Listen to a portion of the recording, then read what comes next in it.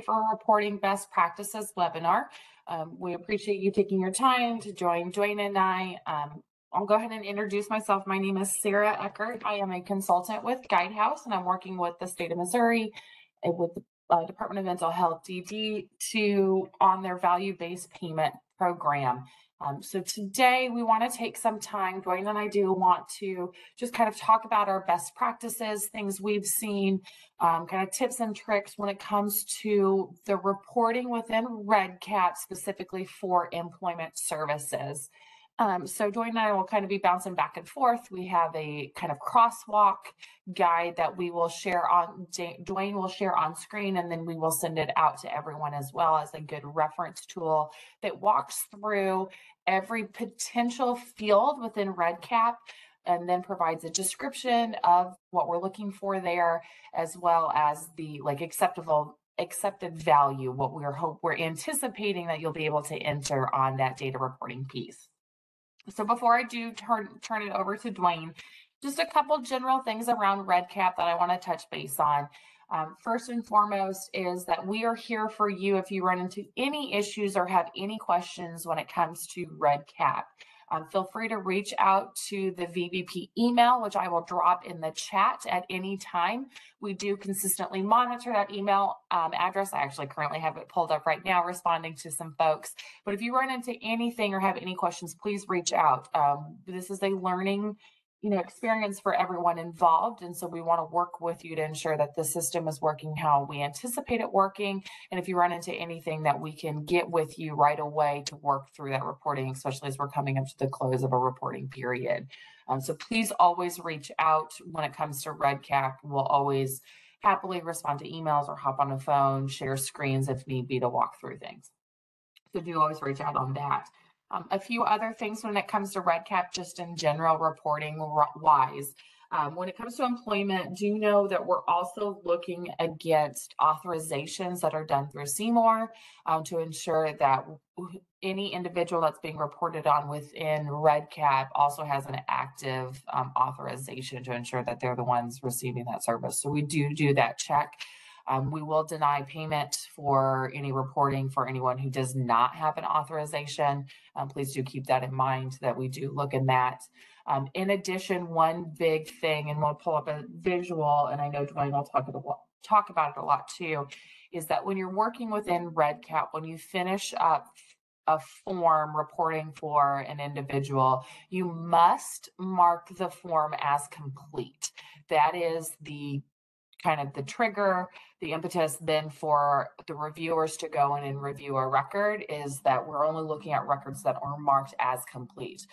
That partly that is because of just how the system is set up, but we also do understand that you may be entering information into a form, realize you may need to go somewhere else to pull that information and come back to that form. So we want to allow you that ability to do so.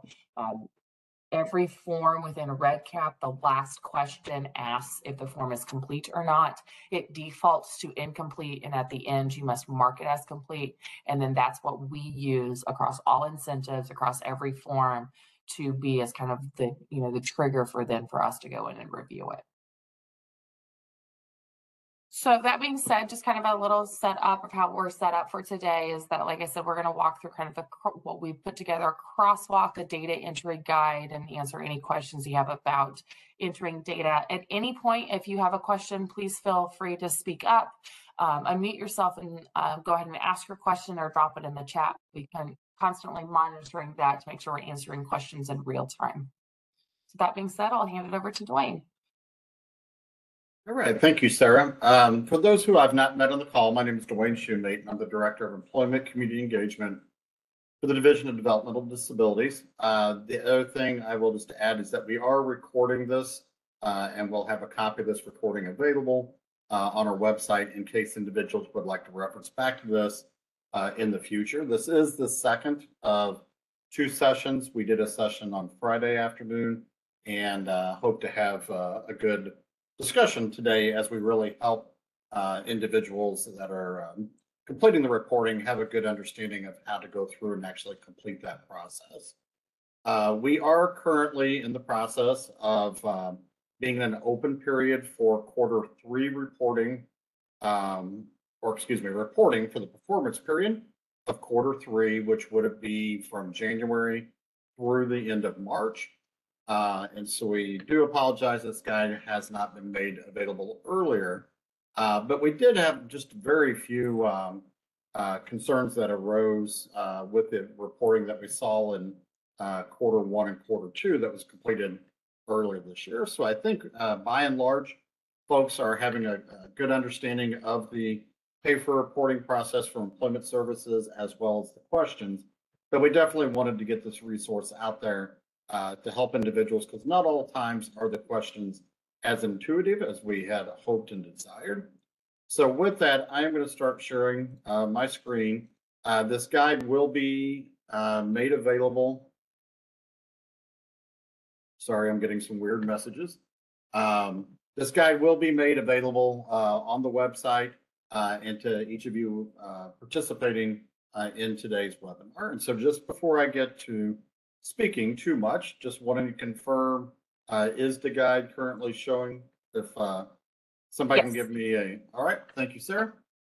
So again, with the guide, the intent is to go through and provide just a high-level overview of employment pay for reporting by service definition, and a clarity of each of the questions, an operational definition of the question and the type of data that is accepted as an acceptable response. So the beginning of the guide just talks about the guide itself. It provides a little bit of information about the employment services pay for reporting, on who is it available for, what it's for, what needs to be completed, when it will begin, why we're doing it, and then how one becomes eligible for payment. So moving forward, past that page, each of the 5 employment service definitions has its own section. This first section that you'll see is benefits planning. Subsequent sections are on career planning, pre-vocational services, job development, and then supported employment. Each of the sections of the guide has the question or the data field as it appears in REDCap, and then help text to provide guidance on what type of information is being asked with that particular question. And then the third column provides what is an acceptable value for the answer. For many of these acceptable values, the response field is tied down to where it's only a yes or no question, or it requires a specific date entry. But there are some where when you're doing the reporting that you actually have to free type in information. And so again, the acceptable value is there to give you guidance on what would or would not be considered acceptable. What we are doing is anytime someone's going through, if they haven't fully completed the form, or if they provided a value that is not an acceptable value, then Guidehouse has been contacting those provider agencies requesting correction. And there is a very specific correction period that's allowed to go in and update and refine the information that was entered. So I'm not going to go through in detail all of the fields, because that would be boring, and we'll make the guide available to everybody to go through it and read. But a couple of things that I do want to kind of point out. One of the things that we have seen some variation in the response has been when did the individual, what was the service start date? So what we are looking at in service start date is the first date in which billable activity occurred for the individual. And the service start date must be prior to the performance period that's being reported. But again, it can be prior to any performance period.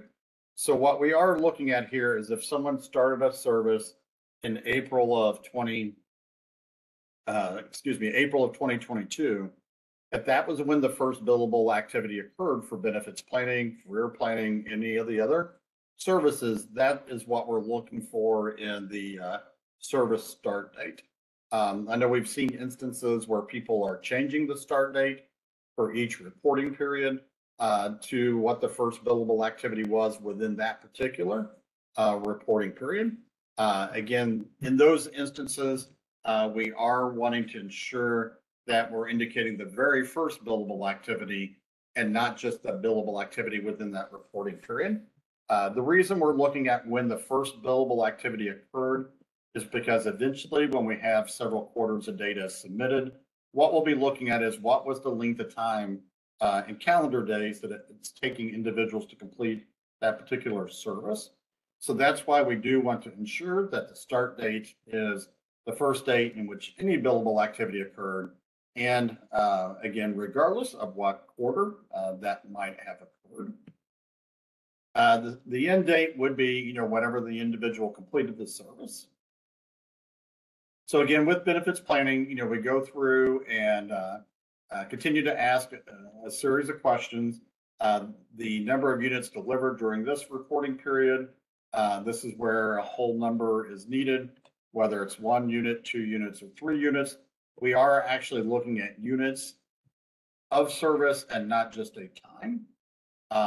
And I see that Richard raised his hand with a question, so I will pause there. And Richard, would you like to unmute and ask your question?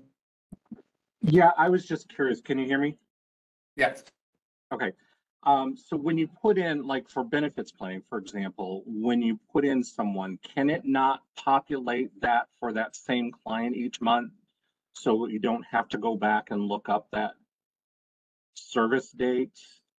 Do you know what I mean? Yes, excellent question. And that's why we make the previous reporting periods available, is so that way providers are able to go back and look at the previous reports to see what they had entered as start date. But as far as it auto-populating forward, I'll let Sarah address that question because she's become more of the expert on the programming piece of REDCap. Thank you, Dwayne. I like to think that we're all learning together here. Unfortunately, we can't do the auto population on that. That's just not how REDCap operates.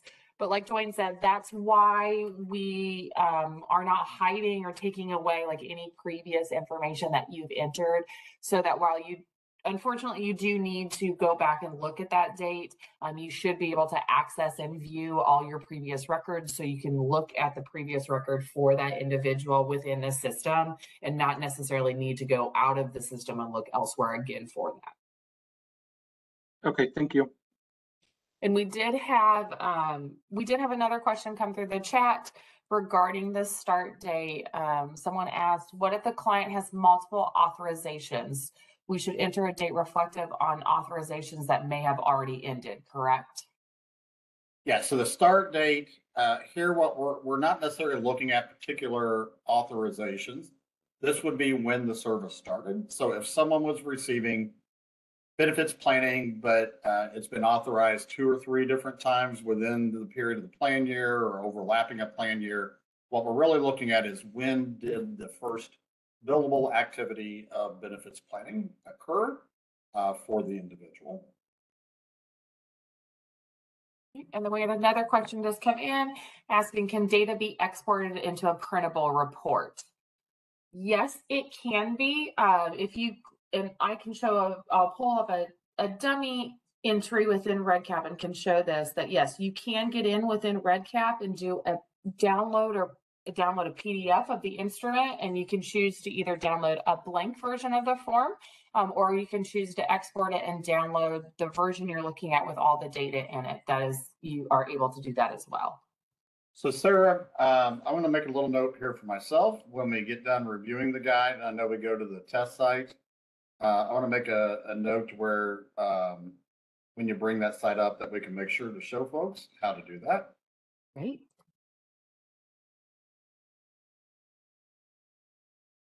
Okay. Other questions right now?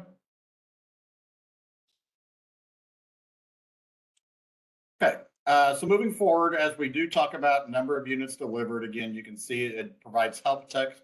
That way, what we are asking is the count of service units. And again, the service units for all employment services are quarter-hour units of time. So what we are looking at is the number of units. So again, this number would be 1 unit, could go as high as 999 units, that is delivered within this particular reporting period.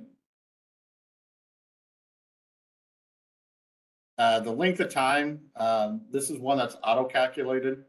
based upon stakeholder feedback from our employment advisory team.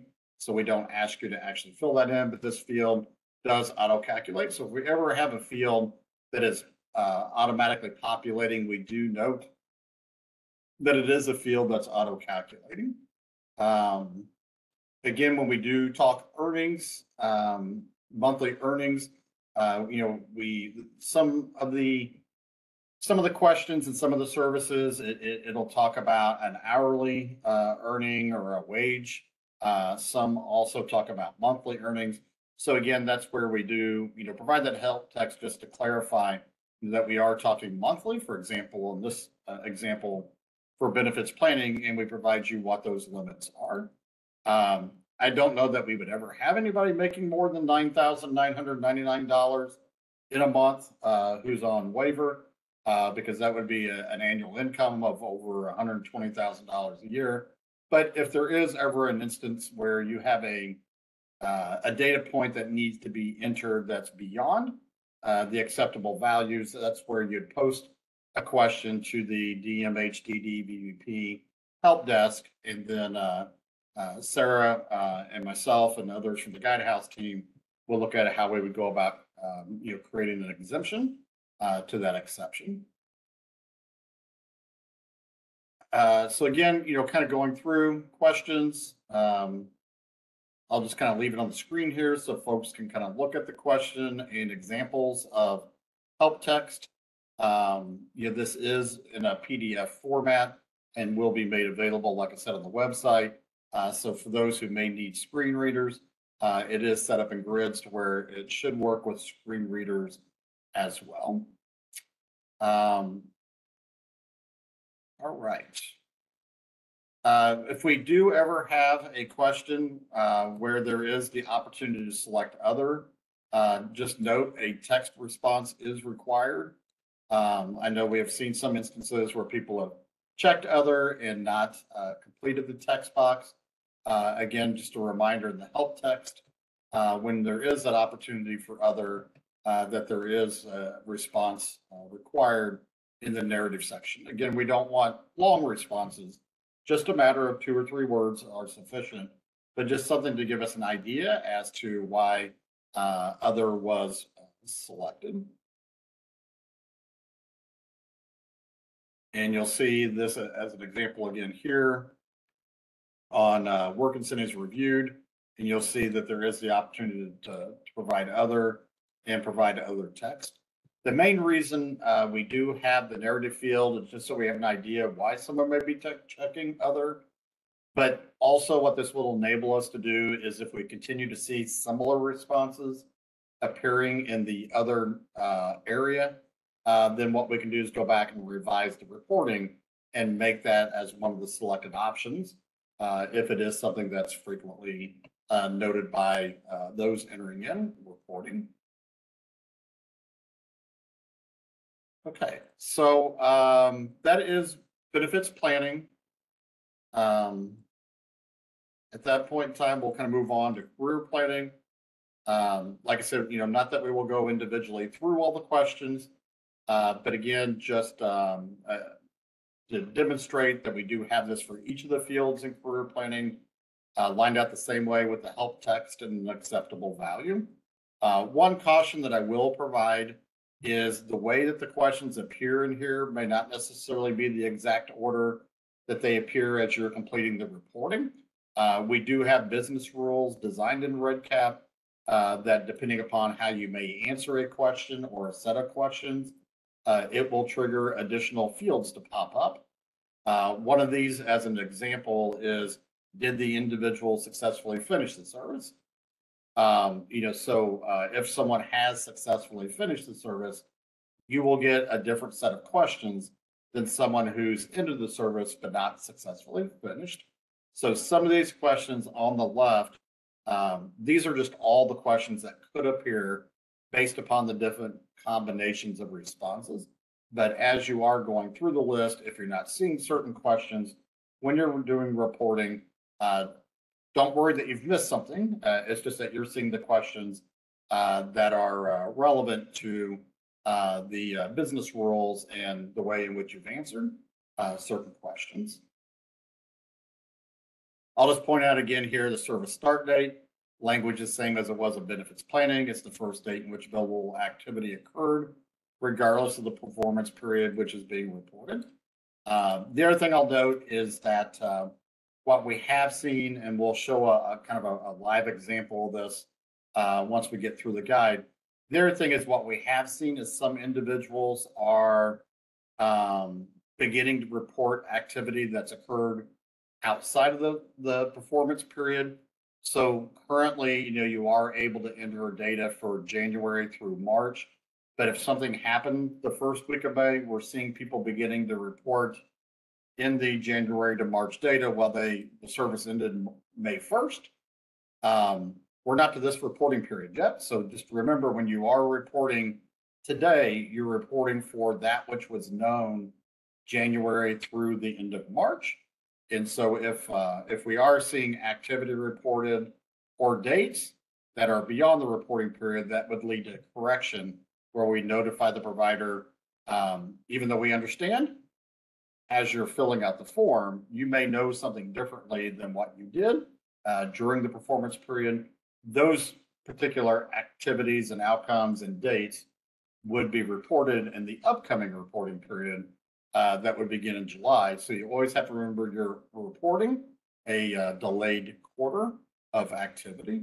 And I apologize if I've confused folks with that, but we will give an example of that when we bring up the test site. Okay, with career planning, this is the first time that we've had the opportunity to not just have questions and answers, but to demonstrate a table in career planning, depending upon if the person's actually started the service or not.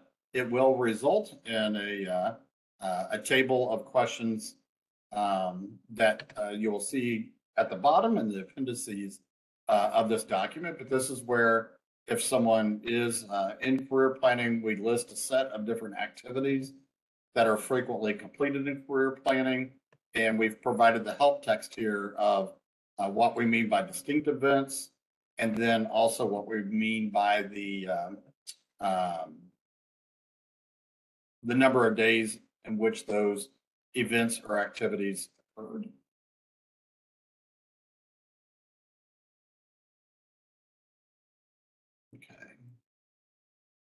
Here's one where we do ask desired hourly wage. In the guide, we do provide you a hyperlink to Missouri Department of Labor, so you can ensure that you are in compliance with current minimum wage laws. And again, we have the data validation here. The data must fall within the Missouri minimum wage requirements.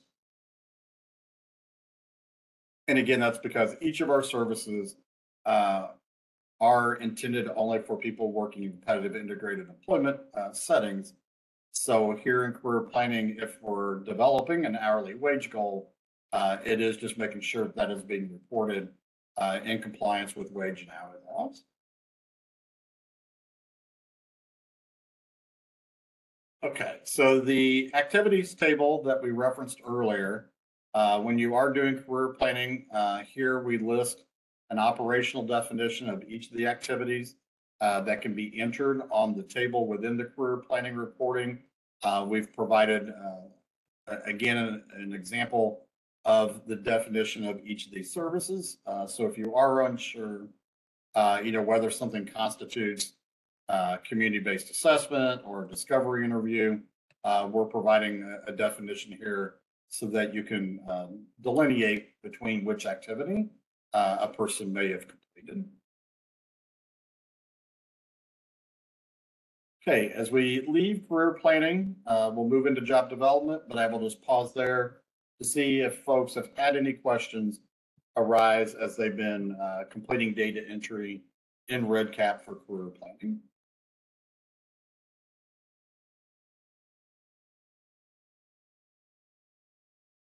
Dwayne, this is Vinay. Yes.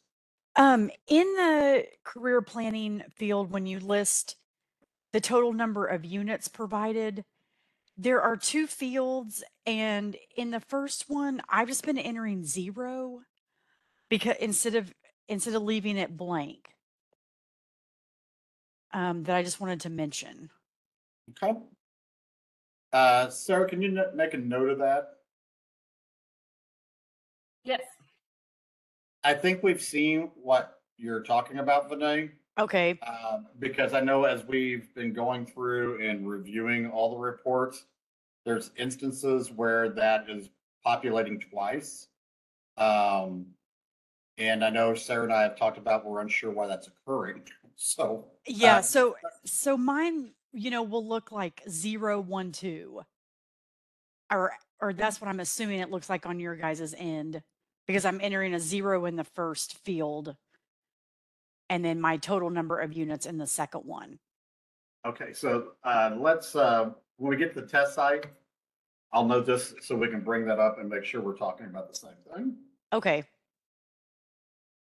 Thank you. You're welcome. I know we do have one field as we've gone through the reviews on the total number of units. When we're looking at it on the back side, we can see where there are two fields in that, and I'm just not for sure why that's popping up. That's something we need to go back and look at the behind the scenes programming. And I think, Sarah, you know what I'm talking about, where we've had that appeared just above the table. Yes, yeah. Okay. We did have another question come in via chat stating, can data regarding successful completion of pre-employment services for those who've been working for some time prior to VBP reporting still be reported for the VBP incentive? Okay, I think I understand the question, but I may need to actually see the chat, but so the question is clarifying if someone completed a pre-employment, and I'll call it pre-vocational because we don't really have a pre-employment service definition, but I'm assuming it's pre-vocational services. So if someone's completed pre-vocational services and let's say it was Q1 of last year, meaning July 1st through September 30th, is the question, can I now enter that information in for pre-vocational services that were delivered from July 1st to September 30th? Is that the question?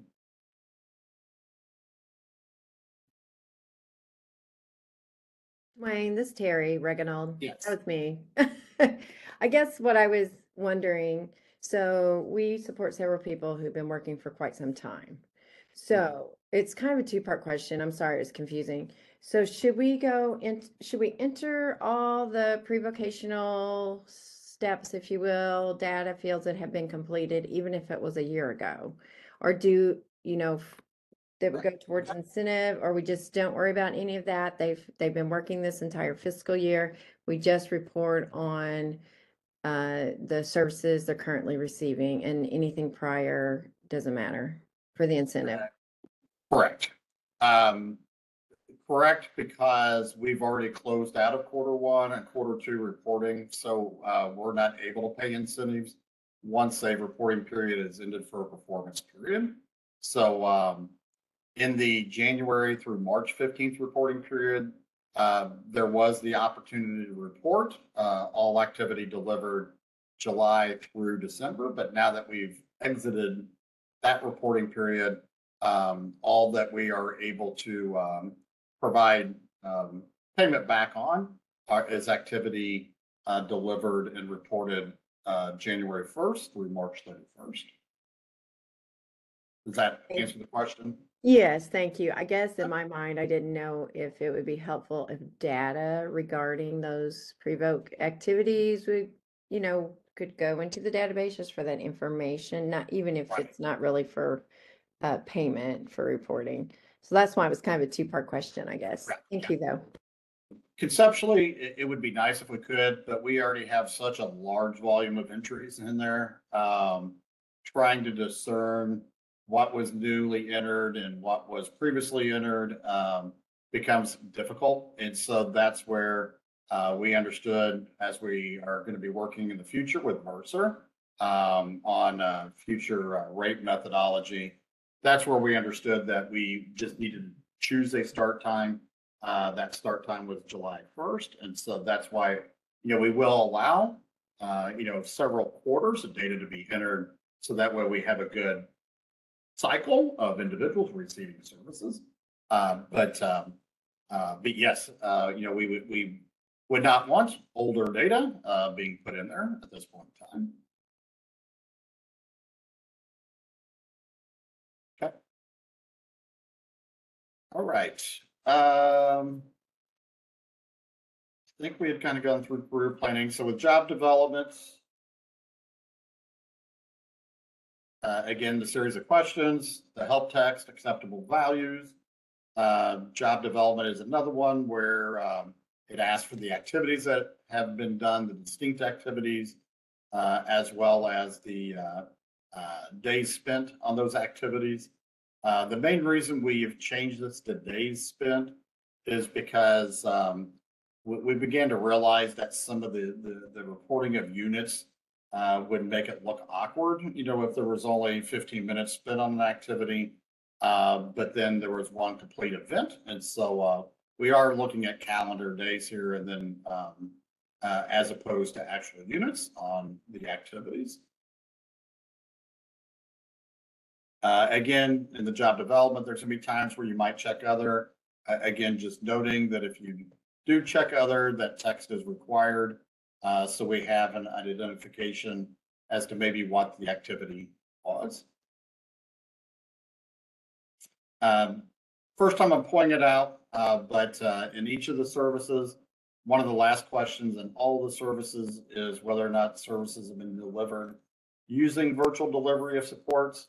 Again, if it has been, just simply note that it has been done. And if it has been done, then it's, how many units have approximately been used. This is, again, just to help us with future rate methodology. Okay, with pre-vocational services, I'm going to kind of scroll by the questions here because, again, most of the questions at the beginning of every service are the same. But pre-vocational and support employment is where we get to a response on activities and skills that are being developed by the individual. So this is, if you can picture it, we'll show a picture here in a little bit. This is where we have a table of skills, and then you have to indicate whether or not that skill is or is not being developed as part of the activity. We do have here in red that at least one skill must be selected. We did note in the first reporting period that some individuals went through the forums and without identifying any skill or goal being developed, either in pre-vocational or in employment. Those were some activities that will need to be corrected. And so we are just reminding folks that you have to select at least one activity.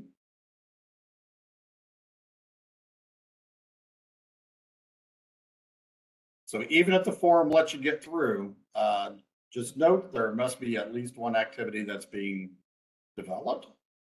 We had tried to build in some logic to where every answer was yes, and you had to select no to back out of it. But when we did early testing of this last October and November, the providers who were part of the employment advisory team saw that as being too many steps. So we changed it to where, you just have to answer yes or no, but there's not really a way to make sure that at least one question's yes, other than the review process. So again, we're just flagging you here that you have to select yes on at least one of these. And if you don't, just be prepared for that to not be accepted for payment and to get a notification from Guidehouse of a required correction.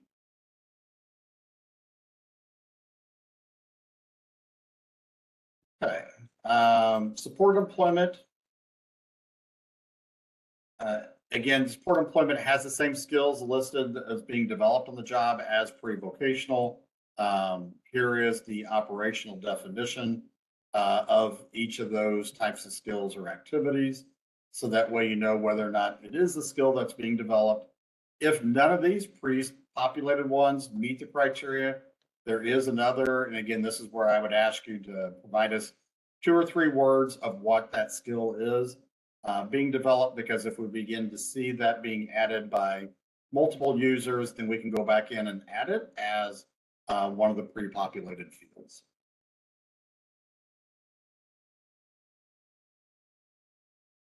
Okay, with support employment, one of the things that I'll point out here is one of the earlier questions in the field is if the individual has multiple jobs or not. If a person has multiple jobs, then you would need to complete the additional report, which is a separate report for each employment. So your first job would be completed within the support employment report.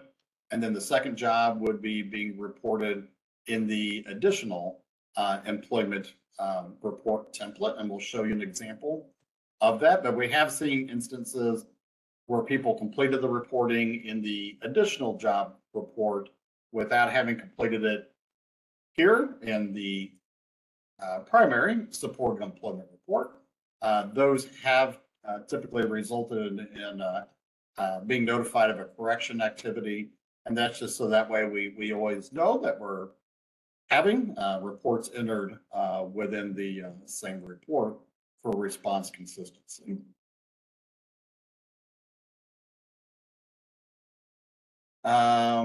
See, again, just all the questions with the help text, and then again, examples of what is considered an acceptable value.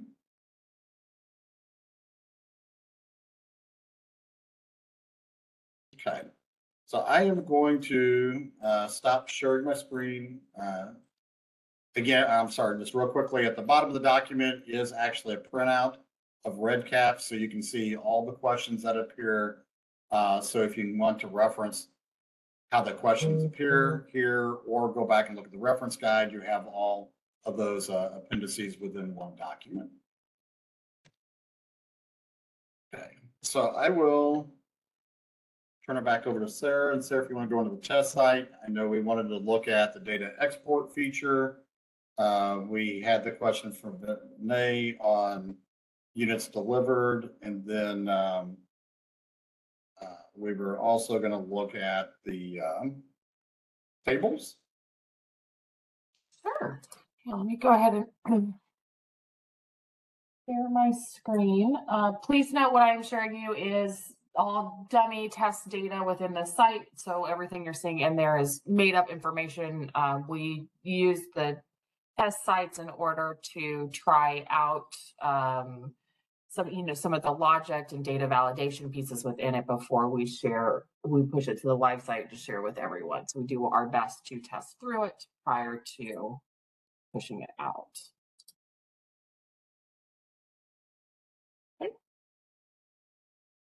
So as you see here, this is when you click on a specific individual within the site, this is the table that you see that then has the provider information, the DMH ID, and then all of the different services and the necessary data collection instrument that goes with that. When you get into a specific data collection instrument, I'm just going to open Prevocational here. This is a new one. We've not put anything in here. At the top of the page, you'll see actions right here where it says download PDF of instrument. If you do click that, you can download a blank form, or you can also download this form with the data in it. So if you want to download that to keep that for your records, you're more than able to do so. It does download as a PDF, and you'll be able to save it and print it as needed.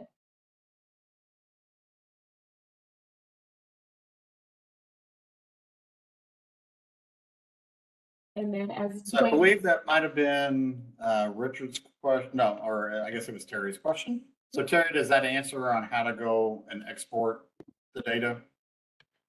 Yes, thank you very much. You're welcome. And you're more than welcome to download every single one, whatever you need to do that, you're able to do that. And then as Dwayne mentioned too, there is some data validation, some skip logic that's within these forms. So as you answer questions, you will see some questions or you won't see some questions. It's designed that we're only collecting the information that's necessary based on your responses. And the guide does have every question in there. So you may read something within the guide that is not necessarily what you're seeing on screen. And in the screen that Sarah currently has open, and if you need to enlarge it, each person on the call should have a zoom in feature just right above the image here, where you can click and zoom in to make it a little easier for you to read on your monitor. But the service start date question that we talked about is right there immediately below the green field there. And you can see there is help text there that says first date in which billable activity occurred. That's where in the guide, we've expanded that language to say first date in which billable activity occurred, regardless of which performance period that might have been in. So again, this question is really helping us, let's say 18 months from now, go back and measure, what was the statewide average on the number of days it took for people to complete career planning, or what was the statewide average, it took on completion of benefits planning. So that's why we want to ensure it's the very first date that billable activity occurred for the service, not just that specific authorization or that reporting period. So again, we have some data that we're not going to be able to use because we were seeing this start date be all over the map when people had multiple reports entered already. Some of them I think we corrected or asked for correction, but I think we got to the point of time to where we just said we'll get it cleaned up later because it would otherwise just slow down the review process. But moving forward, we really need this to be the start date of when billable activity occurred. And Sarah, if you can scroll down just a little bit. So pre-vocational is one of the ones we were talking about where you have to select at least one goal. That language is already there in the top left-hand field. You'll see where it says at least one skill goal must be in development. So we have to ensure that someone, that you're selecting at least one yes throughout this field. There's not really a way to make the business logic not accept the form with all being selected no. So again, this is really up to each of you all as you're entering to make sure that you select a yes. Just to understand as part of the review process, if at least one's not accepted as yes, then it will be sent back for correction. But you can really help us speed up that process and speed up your own payment of this by just making sure that you select yes on at least one area. On the developmental progress on the right, I know what we did see is I think maybe some individuals didn't select yes because they didn't know how to best complete the field on the right, because once you select yes, it will not allow you to save the form unless you've identified the baseline, the current threshold, and targeted threshold. Just as a reminder, these are expectations in the service definitions based upon the revised waiver language that went into place in fall of 21, is that there's supposed to be an identification of baseline and current progress and what the targeted process is. So just be mindful, these are things that should already have been collected for almost 2 years now. But if you don't quite have it in a way where you can quantify the percentage, ultimately just provide your professional judgment on where the initial baseline was. Just provide your best judgment on where the current is at and what the targeted threshold is. So if you don't have all the data collected in a way to where you can figure it's 29.35%, don't get caught up in that. Just, if you feel like it's happening somewhere between 26 to 50% of the time based upon your observations, then go ahead and just select, that particular measurement field. We do have it in percentage as well as kind of a definite as well as kind of an observable of undeveloped, developing, demonstrated, and mastering. But we do want to know, again, what that target threshold is, because not everybody needs to demonstrate every activity 100% of the time, and so just let us know what that targeted threshold percentage is. And then Sarah, I know you wanted to kind of hit down the bottom with the attestation and digital signature and completion. Yes.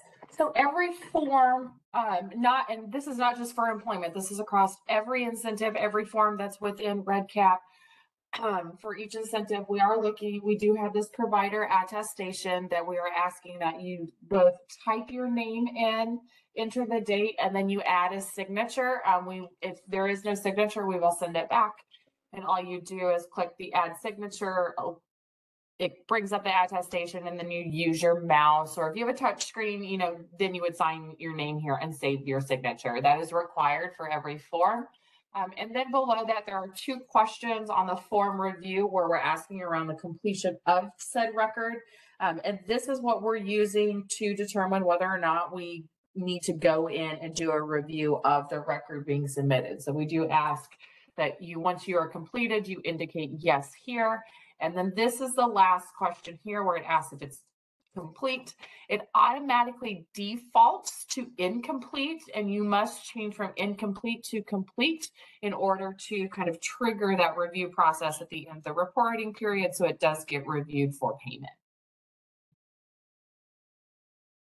Yeah, so kind of the process that's followed on the backside of the review is once everything's been completed for a particular individual by a provider, then what Guidehouse does is go in and look at all of those in the dashboard that are marked as green, meaning that they've been completed. And so to be marked as green, as completed, this last box of complete has to be indicated, as well as all fields completed. So once it's marked as green in the field, that lets Guidehouse know to go in and review the form. They look at all the answers at the top.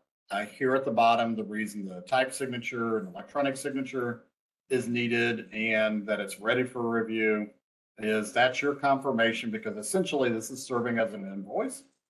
So this is all your confirmation that everything you provided is accurate. You've got supporting data to verify all that you've provided, that you're attesting to that, and that you are indicating that it's all fully completed and that it's ready for invoice processing.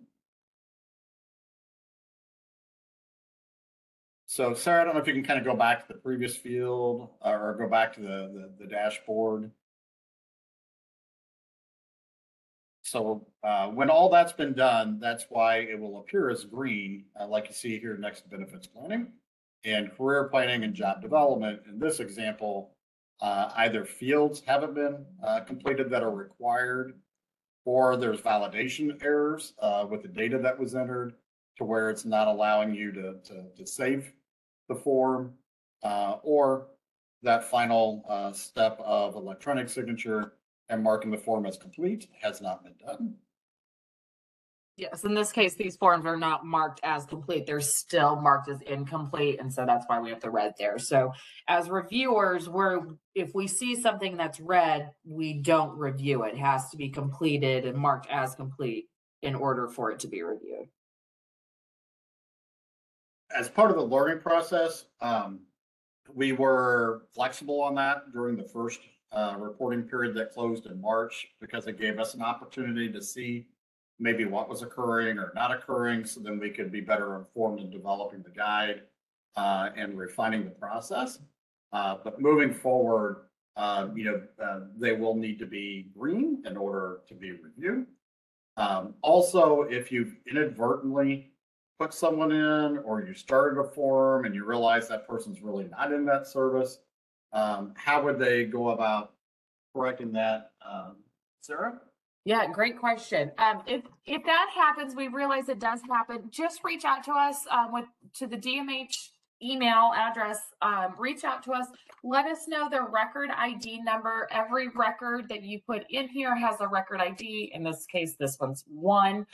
It should be a 4-digit number followed by a dash and then another number. If you provide that information to us and what it is that you accidentally entered or got duplicated, we are more than happy to work with you to go in and then remove that so we can delete it out as admins in the system to make it easier to keep data clean, not only, for you and all of that, but also helps us on the other end too, as we aggregate this information down the road and do, reporting on it. We can keep that data clean. So at any point that you accidentally entered something in and you would like it removed, please reach out to us and we're happy to work with you to get it cleaned up. And if there is any clarity, again, beyond the desk guide, please also send that to the VBP mailbox also, because that is a document that we'll be uploading onto our website, and it would be easy for us to revise it. I know Guidehouse has looked at over 700 report entries already. Mm-hmm. I've personally looked at over 400 reports already. And so we think we have a pretty good idea of what is occurring, what's not occurring, where some of the questions may arise, where we need to clarify language. I know for some, I followed up to ask them kind of what was the debate that they had internally when they provided an answer, so that way we can understand maybe where we needed to clarify language. But if you are having any concerns and if the guide's still not providing the level of specificity that you might need, again, just email the VBP mailbox and we'll continue to revise that document.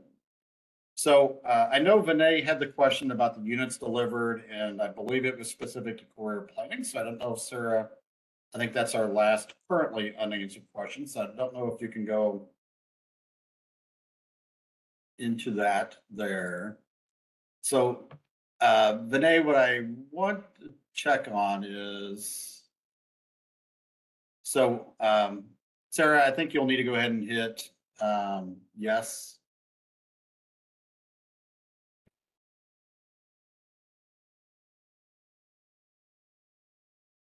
And so, Vinay, I'm assuming, are you talking about the fact that there's 2 fields here? Yes.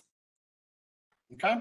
And this is the one where, honestly, from the back end of it, we don't know why we have 2 boxes popping up here. It doesn't look this way on the back end and on our test site, but it is showing up here where there are 2 fields.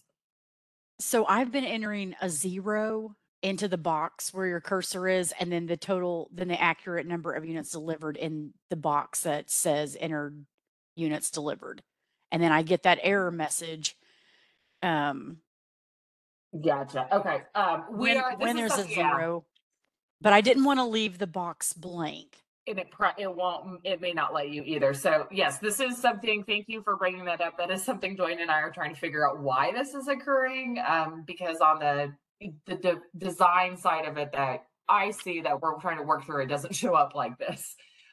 Yes. So for example, if Sarah, if you just choose any service start date and whatever date you want to select there. And then an end date.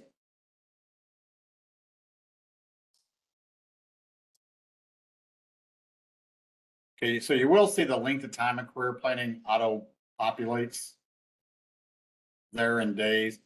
What we are wanting here is, what the collective number of units that have been delivered for the service. That was the intent of this field. I think what's happened somewhere is the questions dropped. But yeah, we need to figure that out. And so what I would say, Vinay, is if it's giving you an error on the left, just make sure you put in the same answer in both fields. Okay, in both fields, enter the total number of units provided. For the time being. And I've made a note, and like I said, we're trying to work through why this is coming up twice, but if you just enter the same number on both, well, we've made a note that that's that right now that's acceptable while we figure out what's happening. Okay. Thank you.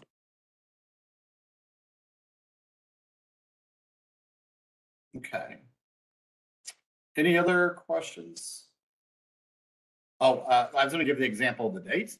So what we have seen as an example is, and I don't know if you can go to a fresh report. Yep. Sarah, I can. and let's go into job development. So currently, as we're here on May 10th, the reporting period for Q3 fiscal year 2 is open. So the data I would be completing for job development would be activity that occurred during the performance period of January 1st to March 31st. What we have seen is individuals go ahead and select yes, that the individuals finished job development, select yes, that they've successfully finished job development, and then they'll put a service end date of today, May 10th. And it's because they know they got a job today. But keep in mind, and if you scroll back up, now, and this one's not going to show that, but the top does show what reporting period you're entering. So just remember, even though you may know today, May 10th, the person became employed, if you're filling this out for data that occurred January 1st to March 31st, then really if the individual wasn't employed at that point in time, then you should not be answering yes that the person's ended the service and they ended it successfully, because in January to March, they were still actively receiving the service. So again, just a reminder, you're always reporting for the reporting period and just that which was delivered during that reporting period and or what was known at that time during that reporting period.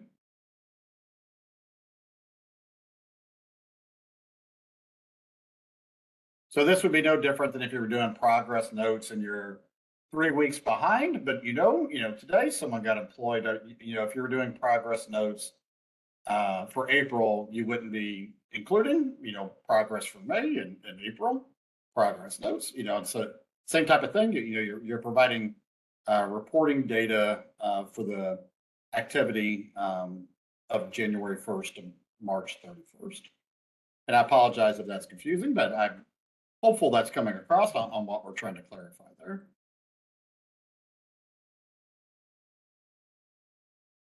Okay, any other questions? I think we've shown examples of items that we'd spotlighted as we went through the guide. I think we've shown examples of questions that were asked.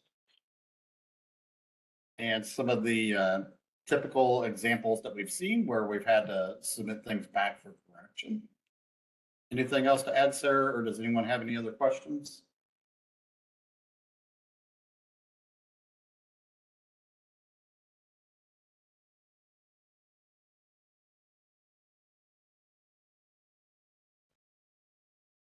Okay, hearing none and seeing none.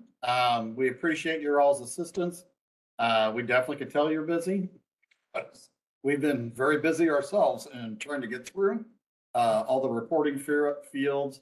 And you will be receiving notifications shortly on all those that have been accepted, as well as ones that may not have been accepted. And again, if there are any questions, please feel free to send those to the dmh.dd.bbp mailbox. All right, thank you guys.